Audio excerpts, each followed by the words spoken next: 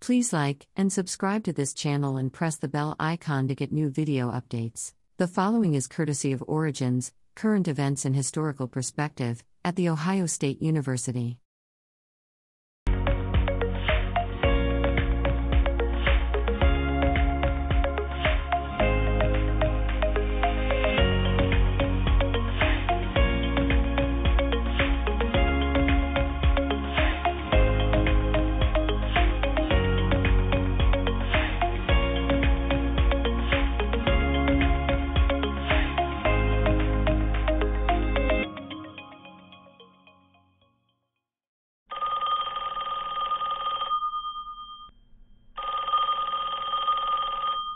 When was the last time you used a landline phone to make a long-distance call? If you're like me, it's probably been a while. The New York Times noted that only about half of American households had a landline phone in 2015, down from roughly 90% just 11 years earlier. Today, the practice of picking up a phone wired to a wall-mounted jack seems simply passé, a relic of a long-ago past. If you want to get a hold of someone in the age of the internet, you just pick up your iPhone and use an app, maybe Skype, maybe FaceTime, to unlock portals of communication. Yet, if we pause to consider two anniversaries, the opening of the first commercial transatlantic telephone service on January 7, 1927, made possible by the American Telephone and Telegraph, AT&T, and the introduction of Apple's iPhone in January 9, 2007, it's worth considering how today's transformative technologies still depend on the innovative infrastructure of the past. After all, Steve Jobs' iPhone, clever as it is, has no power without the technological breakthroughs associated with AT&T's old landline technology. Without the cables that connect machines on the internet, the iPhone would be a dead hunk of plastic and rare earth metals. This new technology is very much tethered to the past, to a web of lines that crisscross our nation and globe. In fact, the real origins of the iPhone's power stem from the pioneering efforts of communication innovators that preceded the AT&T engineers of the 1920s.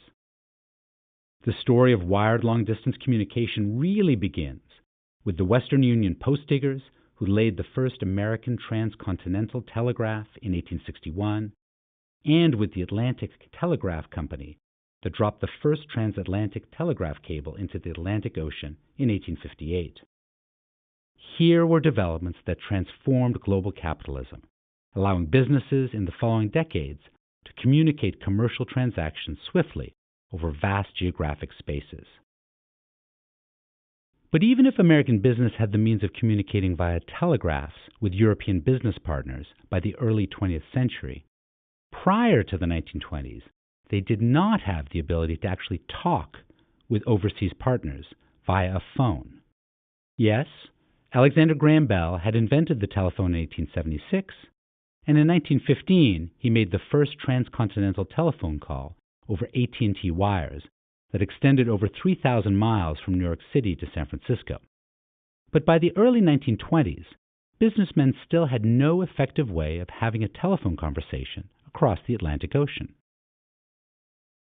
That's why that transatlantic phone call between AT&T President Walter Sherman Gifford and General British Post Office official Sir Evelyn P. Murray on January 7, 1927, was so important. Finally, American businesses could communicate in real time by voice across the ocean with commercial partners in Europe. And business exchanges began almost immediately after Graham and Murray finished their initial chat, as heads of major firms got on the phone to talk trade. Some reports suggest that over $6 million in business transactions transpired via voice communication on that day. But even then, the communication revolution was still incomplete, because that first call was actually transmitted via radio waves through the air. Sure, the ability to send voice communication from the U.S. to Europe was a vast improvement over telegraphic correspondence. But radio transmissions could be unreliable, contingent upon the proper weather conditions and other factors that could affect the quality of wave signals sent thousands of miles across an ocean. For capitalists seeking consistency in their everyday transactions, this was a real problem. That problem was overcome in 1956 when AT&T, working with the British Post Office and Canadian partners, laid the first transatlantic telephone cable known as TAT-1, which was a plastic-insulated transmission system capable of sending underwater telephonic signals from Newfoundland to Scotland. It had taken roughly 30 years to develop lines with repeater technology that could boost voice signals at various intervals along transmission routes, thereby ensuring that the volume of someone's voice on one end of the telephone line did not diminish considerably by the time it got to its final destination. Finally, roughly a century after the first transatlantic telegraph had connected the old world with the new, AT&T and its partners had found a way to make cabled voice communication across the pond possible. This is Cleo Craig in New York, calling Dr. Hill in London. Good afternoon.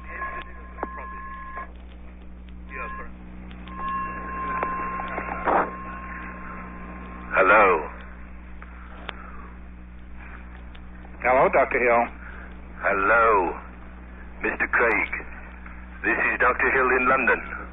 Is that you, Mr. Craig? This is Mr. Craig. Well, it's very good to hear your voice and to join with you and our friends in Canada in inaugurating the first transatlantic telephone cable service. Well, Mr. Craig, it's been a great day for those who for years have dreamt and waited for this thing. Into it, as well you know, has come the best from each country, and only the best was good enough. And it's not too sentimental, I hope to say, that as the people of our three countries use this cable more and more, the ties of friendship and understanding between us will grow the stronger. And this is where the story of the iPhone and AT&T really fuse. AT&T took lessons learned about wired communication, lessons that in some ways dated back to the telegraphic age of Western Union in the 1860s, to help construct a new communication web that could allow computer systems to communicate with one another. In 1969, when the Department of Defense's Advanced Research Projects Agency, DARPA, proposed connecting mainframe computers via a wired network called ARPANET, AT&T helped build the connection between research facilities at Stanford, the University of Utah, the University of California, Los Angeles, and the University of California, Santa Barbara. Thus was born the primitive foundation of what we now know as the Internet. Interestingly, the Department of Defense asked AT&T if they wanted to take over ARPANET and manage it a few years later, but AT&T begged off. Nevertheless, AT&T continued to lay cables, like the first transatlantic fiber optic TAT-8 line, which was a foundational channel that paved the way for global Internet transactions thereafter. Today, we don't use many of the first oceanic cables laid back in the day. In a lot of places, we now have new fiber optic cables that have replaced the older lines. But we nevertheless live in a world of webbed cables, one that owes its origins to AT&T and Western Union's innovations years ago. Today, over 95% of all Internet traffic between nations separated by oceans still goes through cables that are underwater. So when Steve Jobs introduced the iPhone in 2007, calling it, quote, a revolutionary product that changes everything, end quote, he was only partially right. No doubt, our world is very different because of Apple's signature phone. But Jobs' creation is as much a harbinger of the future as a product of the past. Our iPhones are still very much linked to a buried history, one that may be under oceans, but nevertheless still connects our world today.